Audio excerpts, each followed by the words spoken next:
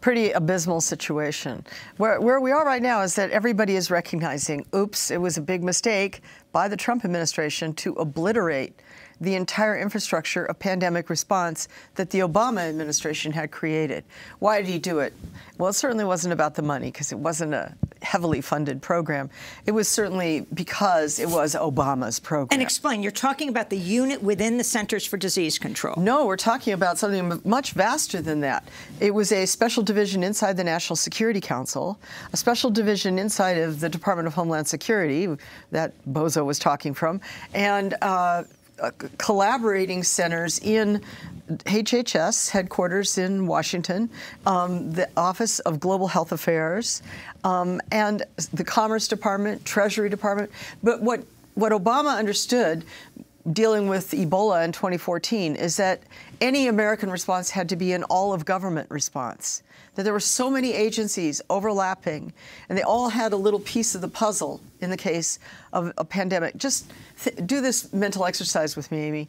If we get to the situation where we're anything like what's going on in China right now, then our Department of Commerce, our Department of Transportation, and our Department of USDA would have to collaborate to get food deliveries all over America so that parts of America don't starve. And you could see in China convoys, hundreds of 18-wheeler vehicles completely full of food coming into Wuhan every single day. Do we have the capacity to coordinate that? What the Obama administration realized was that you can't corral multiple agencies and things from private sector as well as public sector to come to the aid of America unless you have some one person in charge who's really the manager of it all. And that in his case, it was Ron Klain, who had worked under Vice President Biden.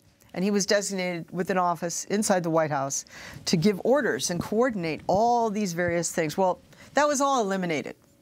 It's gone. And now they're hastily trying to recreate something. And last night, there were many names tossed around about who he was going to appoint as head of the response. He had previously gone on the record, President Trump, saying, I have great faith in Secretary Azar, and my HHS secretary will be in charge.